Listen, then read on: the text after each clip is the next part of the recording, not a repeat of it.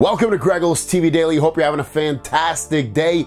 Galaxy S25. This 24s literally came out, a couple of months ago, and the S25 is coming out just around about 10 months, 11 months from now, and there's already rumors about this phone. This is the base version of the S25 we're talking about, but the display is getting larger, and this information coming out from Revegnas is saying that the S25 rumor is already out, LOL. It is said that there will be a considerable change in the overall design and concept of the S25 series. In particular, there is a possibility that the base model will increase size from the existing 6.2 inches to 6.36 inches.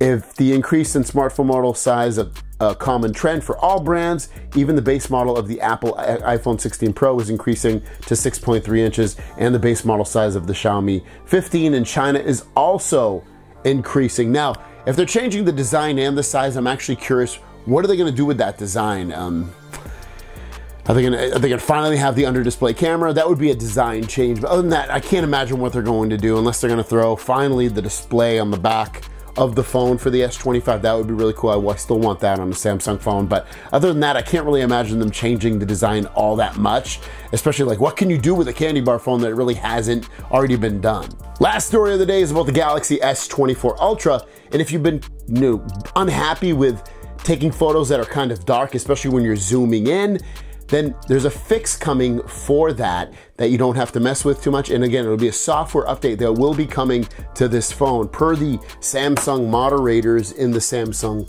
forums, they are saying the following. You can see from the headline, the S24 Ultra, when taking a photo at a certain zoom ratio in the camera app, the photo is taken dark. We've confirmed that when taking a photo with automatic exposure locked at a specific zoom ratio, 1.6 through 1.9 or 4.6 to 9.9 in the camera app, the photo may be taken dark.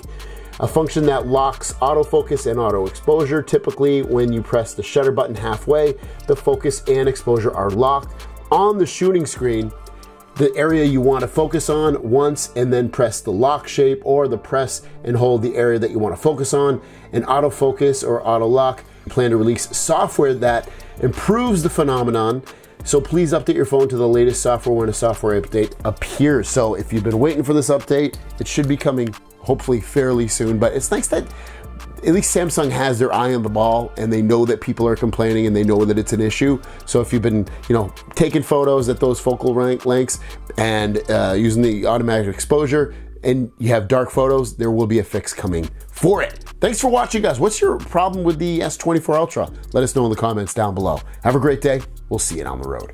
Peace.